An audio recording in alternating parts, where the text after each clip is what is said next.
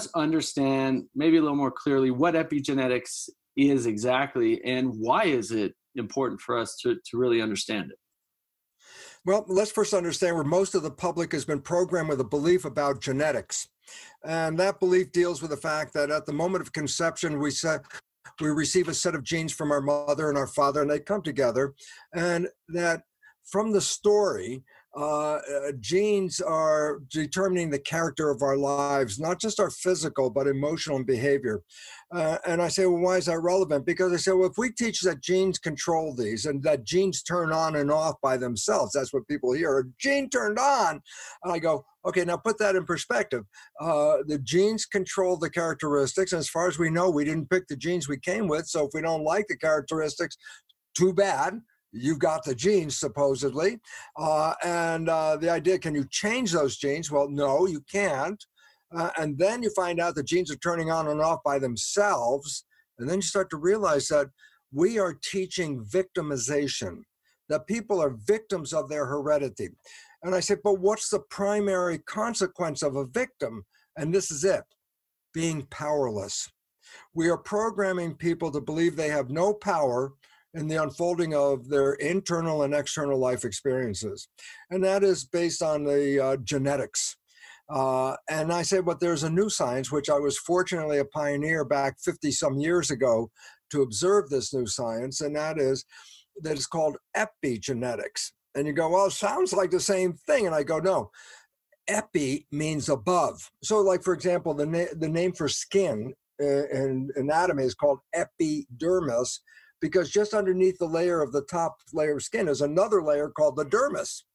And so epidermis means above the dermis, and that's skin. So I said, well, what about epigenetics? Well, I said, old story.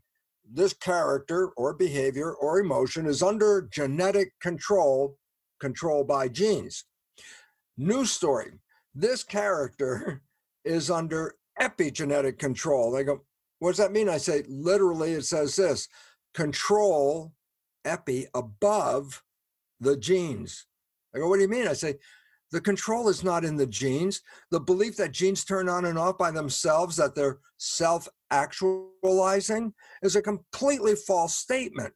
A gene is a blueprint that makes a protein, and the body is built out of about 100,000 different proteins. That's our anatomy, and our physiology comes from protein. I say, so what's a gene? It's a blueprint to make these complex molecules. I go, so why is it relevant? I say, just recognize blueprint. I go, what does that mean? I say, go into an architect's office and she's working on a blueprint and ask her, hey, is your blueprint on or off?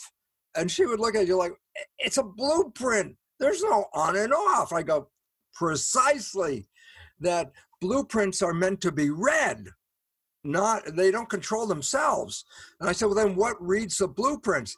Epigenetics means above the genes. And I say, what's that? The mind, consciousness is what controls your biology. And I go, well, why is that relevant? Because you can control your consciousness, and therefore you can control the character of your life experience. I go, so what's the difference? I go, the story that almost everybody's been programmed with below the level of science and academia, the public, has been programmed with the belief I'm a victim, that genes control my life and I have no control and I'm powerless. And then we turn around and go, oh my God, the whole new science of heredity is epigenetics, which says your consciousness is controlling your genes. I go, so why is that important? I say, you have the power to change your consciousness. So all of a sudden it says, wait a minute, if my consciousness is controlling my genes, I'm not a victim, I am a master of my biology. If I understand the nature of how my consciousness works, I am capable of changing our genetics. The mind is controlling genes. And just before I end that, give a positive thing that people know about. And I go, mind controls biology? And I go, if you've heard of the placebo effect, which is responsible from more than 1/3 and up to 2/3 of all medical healing. I say, what is that? I say, well, you're told that this special new pill is going to heal you from that disease that you have. And you believe it. Oh my God, this is the newest pill. You take it, you get better. And then you find out the pill was a sugar pill. And I go, well, then what heals you? And clearly was your belief in the pill. And I go, oh yeah, positive thinking led to healing. I go, yes, it does. But just most important is this, left out of the conversation is, what about negative thinking? It's like, we don't talk about it. I go, oh my God, negative thinking is equally powerful in controlling your life as is positive thinking, but it doesn't take you toward health. It takes you toward sickness and disease. And all of a sudden I go, oh my God, we never talk about negative thinking. I go, the proportion of negative versus positive thinking is not balanced at all. We have much more negative thinking in our belief system than we have positive. I say, so what's the result? Positive thinking enhances your life. Negative thinking compromises your life. We are compromising our own lives because we've never been informed how we create this life from science. Now, Master Ming Tong, he's been doing this for years, but it comes from ancient spiritual awareness.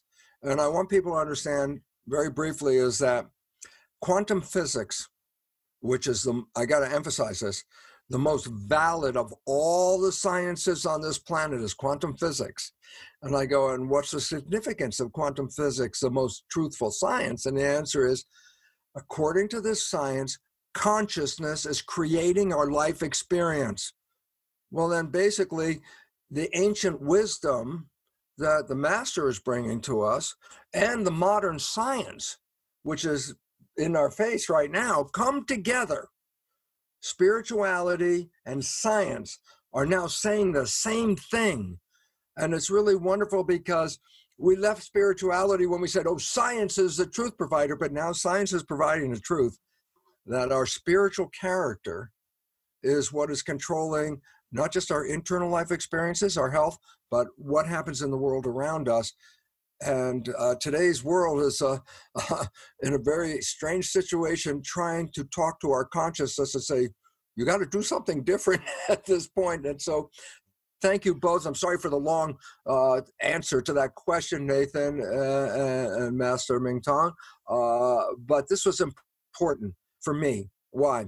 Science and spirituality are telling us the exact same story. It is time to, and I have to admit personally, I just want to bring this in personally, I became aware of the science, 50 years ago, and I couldn't wait to tell people about the new science of epigenetics, because if you understood it, you create your life. So I went out there in the early days and I said, from my conscious awareness of science, let me tell you how to create the most wonderful life.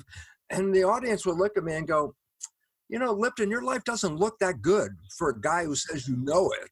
And I started to realize the biggest problem, and that's where spirituality has come from and science is coming from. It's not the awareness alone, it's the application of the awareness. There's talking the talk, which I was doing, but I wasn't walking the talk. And once I heard that in my head, I said, oh my God, you can't go out and tell people about how you can create the most wonderful life if you're not doing it. So guess what? I learned how to make it part of my life.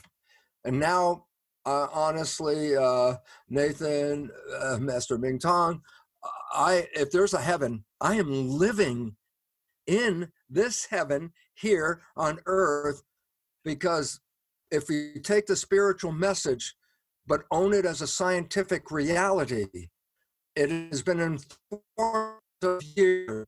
We are what we are, and I'm going to come home. And so thank you very much for letting me stand on the soapbox and talk for a minute. No, I mean, I can listen to you all day long. I mean, you clearly are a testament to living a life of heaven on earth. I mean, look at the waterfall behind you. You get to do these live streams in the jungle. I mean, yeah, everything is a creation. As quantum physics, the universe is immaterial. It's mental and spiritual. That is the universe is immaterial. It's mental and spiritual. And I go, where did that quote come from? And it's like, from the journal Nature, the most prestigious scientific journal on this planet. That is the concluding sentence from Professor of Physics Richard Conn Henry in an article in the most prestigious scientific journal that says what you're experiencing is mental and spiritual. And then they conclude, live and enjoy. And that's why we're all here. We hope you enjoyed this short excerpt from the Health and Healing Club. This entire video, including an in-depth discussion and thoughtful and inspiring questions and answers, is available inside the Health and Healing Club, along with hundreds of hours of premium and exclusive life-changing content, practices, and holistic, natural, and integrative solutions for health and healing. You can start your free trial today at healthandhealingclub.com.